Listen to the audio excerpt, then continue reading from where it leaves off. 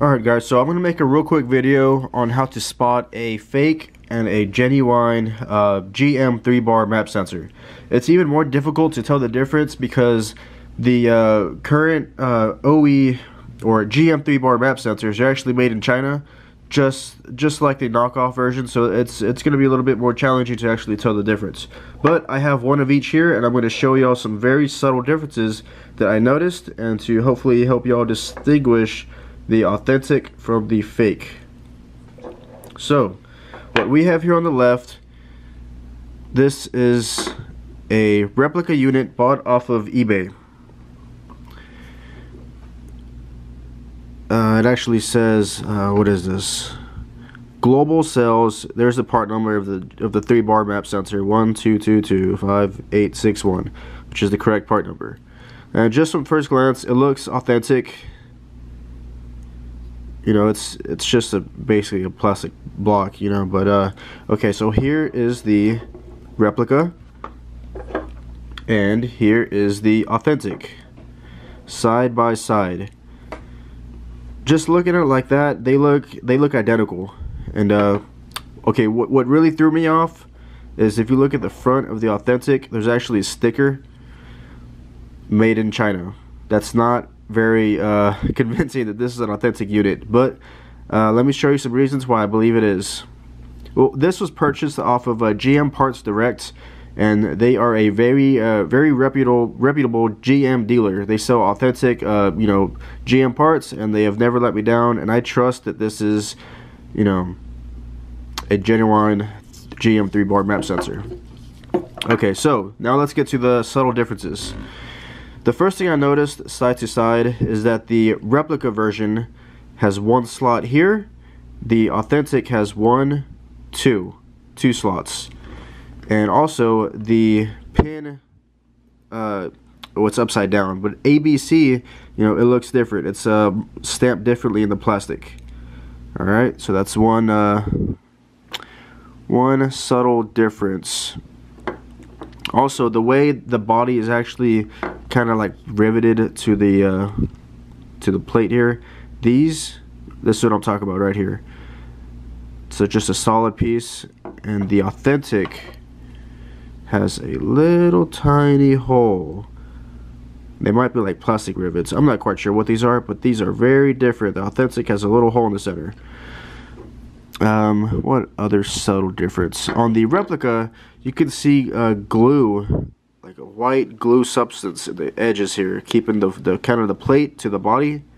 You can actually see it in there, like it's sandwiched in there. And on the authentic, you don't see anything. There's no residue, no glue. There's nothing in there. There's just a dirt or something. Okay, so from the back side, that's the obvious differences that I came across. And for the front, okay, on the replica here, it has a seam on the front of it as well. So I guess it's like got a back and a front face kind of pressed into the body, or glued or adhered to this map sensor body here. It does have a seam here, and glue is visible. Okay, and then on the authentic, there is no seam. It's just one solid map sensor body. The only face is on the back. So seam on the back, nothing on this side. So that's one major difference. If you see a map sensor that has a seam on the front and the back, or vice versa, back and the front, I don't know which is which, whatever, most likely it is a replica. Okay, and on the replica, this little connector tab is a little bit too far back. The authentic is actually sitting on the edge, and that does actually create an issue with the connector. It doesn't want to connect to the replica, and it probably will connect a lot easier to the genuine. But let me show you another issue I'm having, just another subtle difference. Okay, so in the replica version, this is the plug, and it goes in, you know, nice and smooth. Well, it doesn't actually, it has trouble clicking into that top tab I was talking about because it is sitting too far back on the plug. It needs to be on the edge like the authentic version is. so it doesn't actually like click on there, because this tab's just in the wrong spot.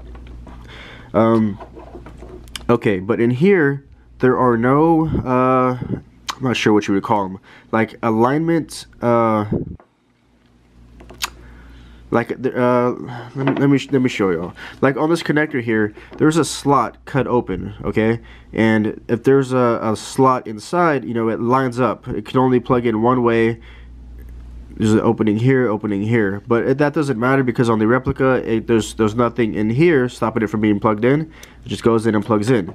But on the Authentic, there's actually little tabs in here, okay? There's one here on the bottom. On this one's on the side. This one does not have one. So this one has no tab. This one has one on the bottom. This one has one on the side. So it's actually stopping this connector from plugging in. I might have to actually slot the side to allow it to actually slide in. So the Replica connector does not plug into the Authentic GM3 bar. I need to modify this pigtail to be able to slide in to these little tabs they have here, just to kind of align it and just make sure the plug goes in one way. I believe that's why they do that on those connectors there. So those are the major differences that I noticed, like at first glance. There might be more, but that's just what I came across so far. So hope this helps you all find an authentic map sensor. Thank you for watching. Please like and subscribe, and I'll see you on the next one. Thanks for watching.